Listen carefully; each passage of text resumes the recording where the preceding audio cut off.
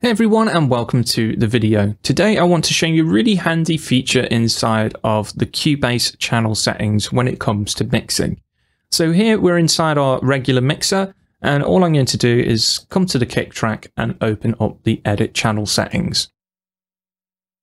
From here you'll notice that we have our main equalizer, but what I want to direct your attention towards are these little boxes just above. And this is your channel comparison settings. To activate this, we're going to click on the active channel comparison button, and you'll notice that these two boxes suddenly spring to life and become quite colourful. The left box represents the current channel that we have selected and that we have the channel settings open for. And then the right box allows us to select another channel from within the project that we can compare to. So I'm going to select the bass for this. Now, something handy to note with this little feature is that if I click on solo for the kick, it'll solo the kick in the project. But if I also want to solo the bass along with it, I can do so as well, like so.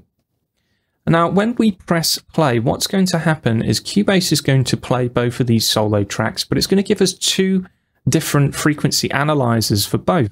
So we can see them together, and you can look at it and go, okay, I need to carve out space for the kick here, I need to boost the kick drum there, and you can see how they both work together. So it makes it easier for when you're trying to get things to play with each other and not have to worry about putting other inserts in and setting this up that allow you this kind of cross-channel talk between EQ.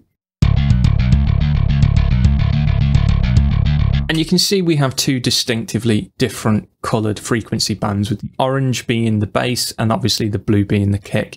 You can actually adjust these from the equalizer settings here, and you'll also notice I've actually changed this from sliders to knobs, which you can do from this window. But if I hit play, you can change the transparency of both of these tracks, so it makes it more, you can tailor it to suit your needs when you're working with this. Now, I'm going to go ahead and just quickly do some EQs on the kick.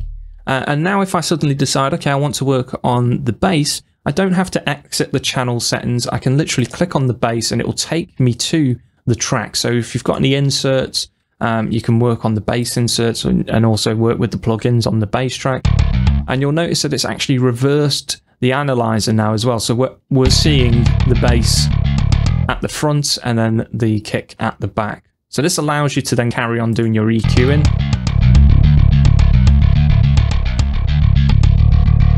Whatever you want to do to spice up your tracks.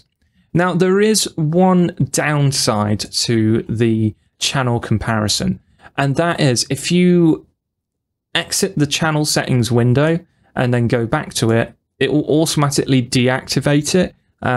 It would be nice if it remained active as well. However, it is a very handy feature to use for when you are mixing, and it will save you a little bit of time. So hopefully you found this useful. If you have, give it a thumbs up. If you haven't, give it a thumbs down. And as always, if you have any comments or questions, leave them in the box below.